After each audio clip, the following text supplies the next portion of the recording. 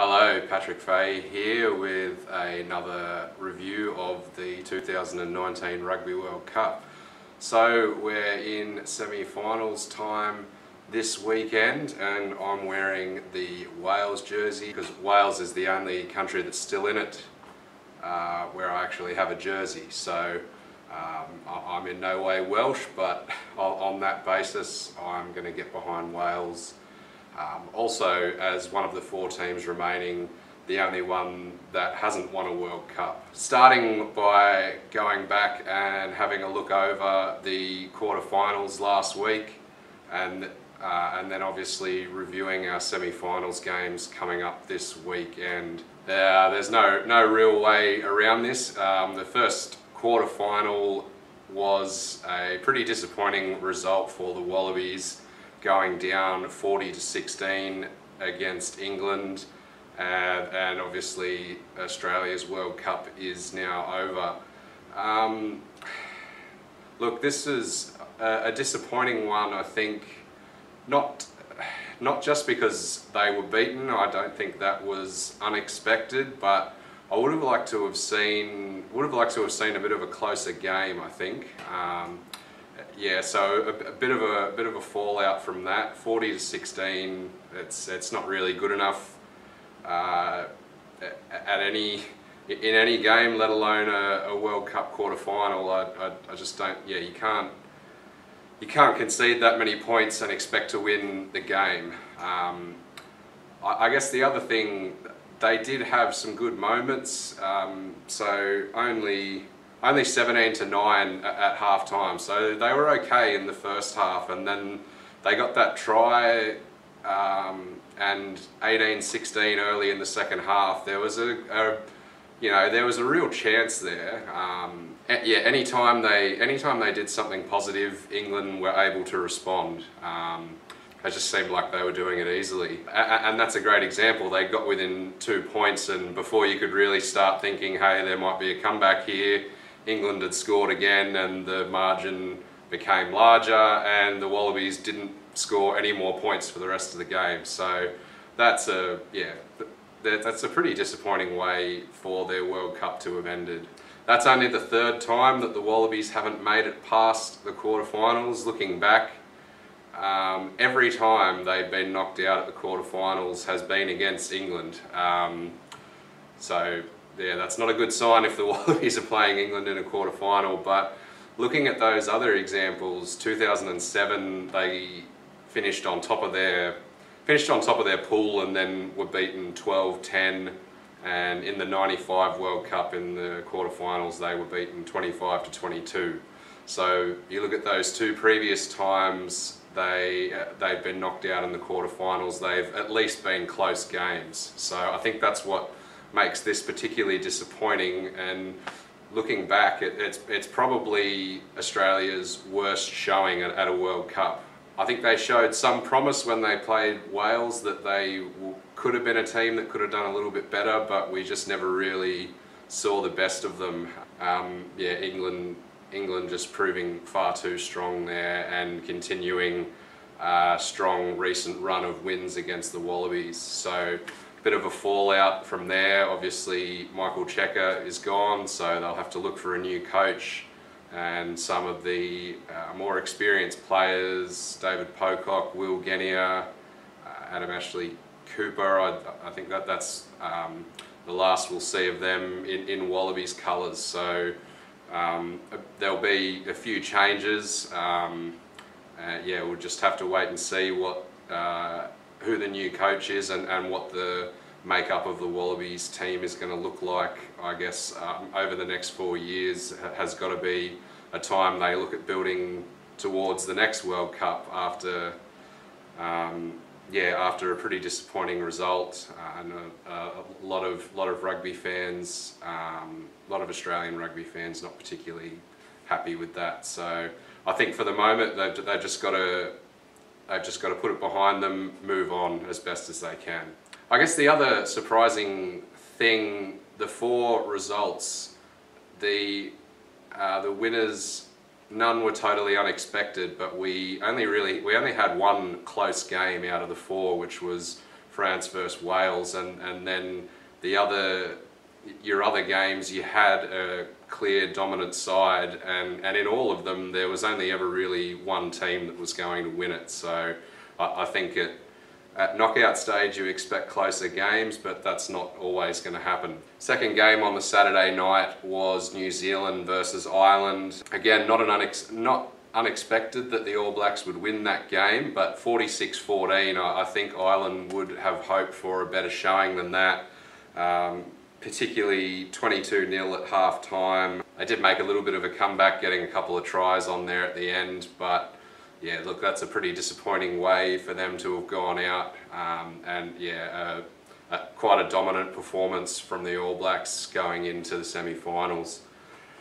So the first game on Sunday, Wales versus France, was probably the one really exciting game out of the four, I thought. So France coming out of the blocks very strong there, scoring 2 tries in the first 7 minutes and actually leading Wales 19-10 at half time. Looked like they might be able to pull off another upset, I guess you would have called it. The key factor there, obviously, the red card to France in the second half, and going down to 14 men. They hung in there, but they just couldn't quite hold on. Wales eventually coming back and managing to snatch that 1 point to get them through to the semi-finals.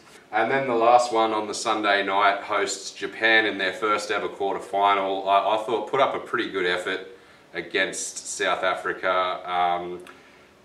I think the key there is just South Africa's size and strength and their defence. Whatever Japan threw at them, they can be a very exciting attacking side, and they haven't struggled to score points during this World Cup, but South Africa managing to hold them out, I think a really good sign for the South Africans. They really did hang in there. It's 5-3 at half time. Not until sort of that last 15 minutes that South Africa ran away with it a little bit.